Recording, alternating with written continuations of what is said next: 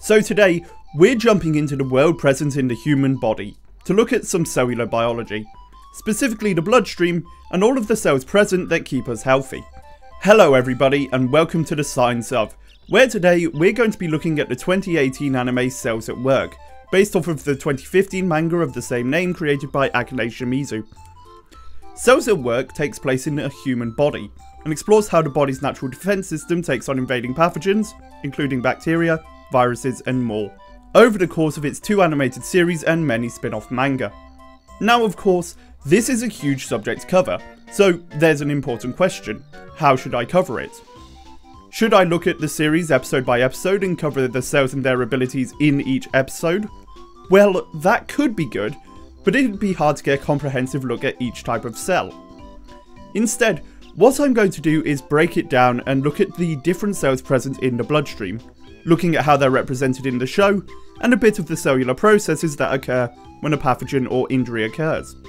Now of course, this is a huge topic as there are 14 personified cells to take a look at, and I won't be able to cover it sufficiently in a single video, so this is going to take 3 to 4 videos in order to cover them all without rushing. This week, we'll be taking a look at red blood cells, platelets, and finish off by looking at mast cells. Next time, we'll be looking at how the body takes on primary infections by pathogens, including a wide variety of white blood cells. Then, we'll look at the body's secondary line of defense, including copious numbers of T and B cells, and if you'd like, I'll do an extra video looking at the different pathogens that invade the body and seeing how they compare to their real-life counterparts. Before we begin, I'd like to take a moment to say if you enjoyed this video, then don't forget to subscribe and click the bell to keep up to date on the latest videos and to make sure that you see the rest of the Science of Cells at Work. Now, without further ado, let's take a look at our first cell line.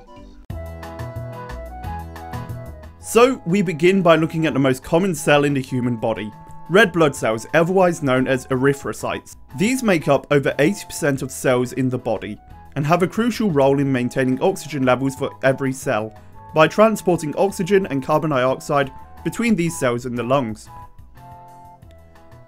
In Cells at Work, this is shown by the red blood cells acting as a worldwide delivery system, delivering packages marked with either red O2 or blue CO2 to cells all around the body. An ideal representation of these cells, and that's not all. They're able to do this thanks to their simple structure.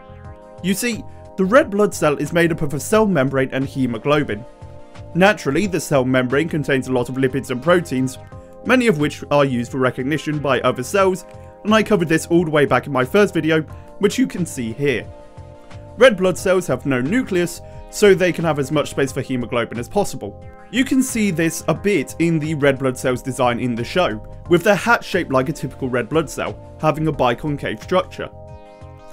Hemoglobin is a quaternary structured protein, and is responsible for the red blood cell's ability to carry oxygen and carbon dioxide around the body. A quaternary structured protein is a protein made up of 4 polypeptide chains that are linked together to form a singular protein. The oxygen molecules bind to the heme groups on the protein. The act of oxygen binding to the heme group increases the affinity of the remaining heme groups for oxygen by changing the shape of the protein subunits that make up the molecule. This is known as cooperative binding, and means that they're more likely to pick up additional oxygen. What you may be wondering is, if additional oxygen increases its ability to bind to the heme groups, then how is it delivered? Well, the percentage of oxygen bound to hemoglobin is related to the partial pressure of oxygen at a given site. When the red blood cells reach a tissue that's using up oxygen, the oxygen will dissociate from the heme group thanks to its lower partial pressure, resulting in oxygen being delivered to where it's needed most. This is where the cooperative binding becomes really useful. As the oxygen leaves the molecule, its affinity for oxygen decreases, meaning that it won't take up any of the oxygen from an area where it's needed. There are several details in Cells at Work that replicate aspects of the body, such as red and blue pathways that represent the arteries and the veins respectively. In the body, arteries carry blood away from the heart and is oxygenated, which gives it its red hue, whereas blood taken from the veins is blue due to its lack of oxygen. These vein pathways also have ticket barriers, like those you'd find in a subway station to stop red blood cells going the wrong way. In human bodies, these would be valves formed by elastic tissue. These are present in the veins as the blood tends to have a lower blood pressure after travelling through the capillaries. The valve's function is to stop the blood from moving the wrong way around the system.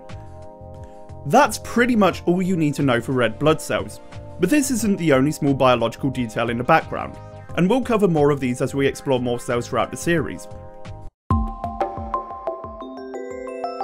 Next up, we'll take a look at the smallest cell in the bloodstream. Platelets, otherwise known as thrombocytes, are only 2 to 3 micrometers in diameter, and they're so small they're technically not even true cells, but cell fragments. But for the purpose of this segment, I'm going to keep it simple and call them cells. They're formed from a hematopoietic lineage from what is known as a megakaryocyte.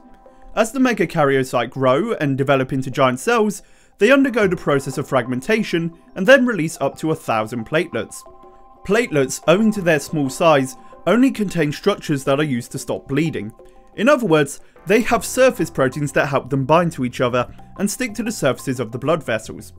This ability allows them to form firm plugs that seal any breakages in veins or arteries.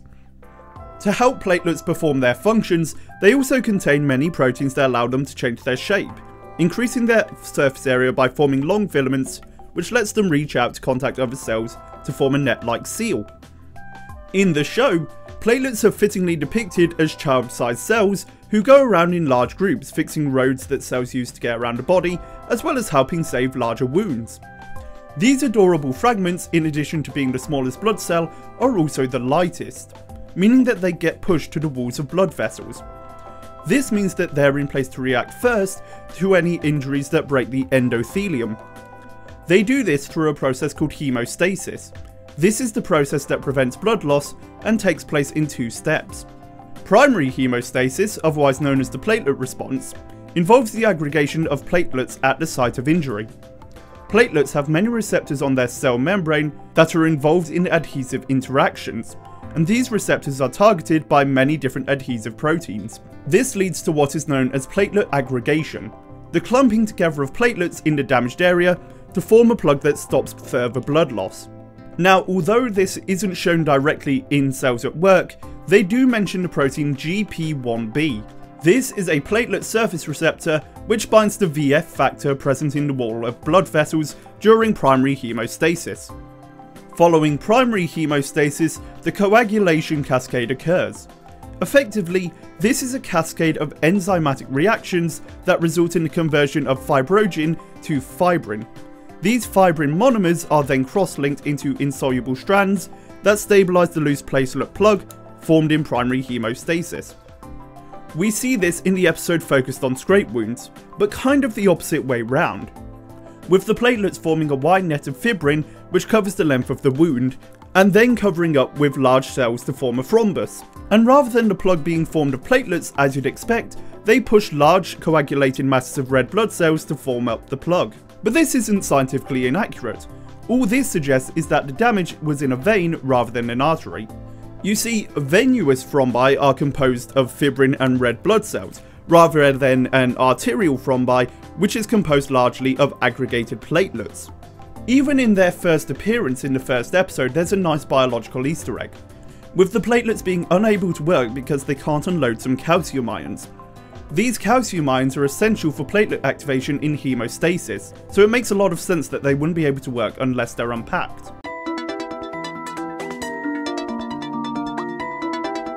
So the last cell we'll be looking at today are mast cells. These are long-lived tissue residential cells with an important role in many inflammatory settings, such as defending against parasitic infection and in allergic reactions. These cells mediate inflammatory responses such as hypersensitivity and allergic reactions by storing a wide range of chemical mediates such as histamine, interleukins, proteoglycans such as heparin, and various enzymes.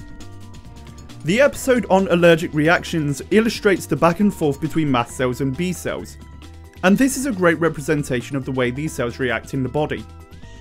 We see mast cells as responsible for the release of histamine in the show, but releases too much. Histamine causes blood vessels to expand and results in a lot of typical symptoms associated with allergic reactions: swelling, itchy skin, a buildup of mucus in airways. In the show, this happens because B cells use too high a volume of the immunoglobulin E antibody when dealing with allergen infections.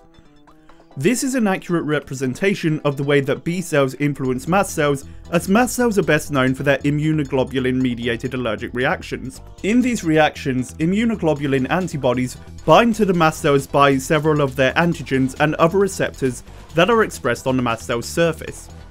The binding of the immunoglobulin to these sensitizes the mast cells to release the mediators in response to further encounters with that specific antigen or cross-reactive antigens. And it's not just histamine that mast cells release, but also prostaglandin D2-PGD2, which regulates sleep and pain responses in the DP receptors, and human necrosis factor, otherwise known as TNF, which plays an important role in cell survival, proliferation, differentiation, and death. TFN specifically has a large impact on allergic reactions in the lungs. When the level of histamines gets too high, then we see these allergic reactions referred to as an emergency immune system. Sneezing, nasal congestion, watering eyes, all through the lens of a worldwide catastrophe. Every episode of Cells at Work has some kind of action-packed climax, and the allergic reaction episode is no different, ending with an adrenocortical hormone android being released to suppress the immune system, histamines and allergic reactions attacking all manner of immune cells. Definitely an interesting take on a steroid medicine. So there we go. We've taken a look at just a small portion of cells in your bloodstream which deal with invading pathogens. But I'm nowhere done with Cells at Work. Next video we're going to start looking at the science behind the body's first line of defense as we look at white blood cells, and after that we'll be focusing on the science of T and B cells. If you want a bonus video on the different pathogens that invade the body, then tell me in the comments down below. And of course, if you enjoyed this video, then don't forget to like, comment and subscribe. And to combat the ever-changing and frustrating YouTube algorithm, make sure you share the video to help my channel grow. If you have any particular scientific subject or topic you'd like to see me cover in the future, then please tell me in the comments down below. Or if you'd rather, send me a message directly on Twitter. Cells at Work has a ton of biological references and accuracies over the course of its seasons, and I can't wait to cover them all. But until next time, this has been the science of Cells at Work. I'll see you next time. Thanks for watching. If you're looking for some video game based content, then you can join me over on Togglejam Plays, where every Monday, Wednesday and Saturday I show off a different game. Or if you want to support the channel even further, you can contribute to my Patreon, where you'll get behind the scenes access to the creation of all videos, as well as being able to vote on what the next Science of video will be.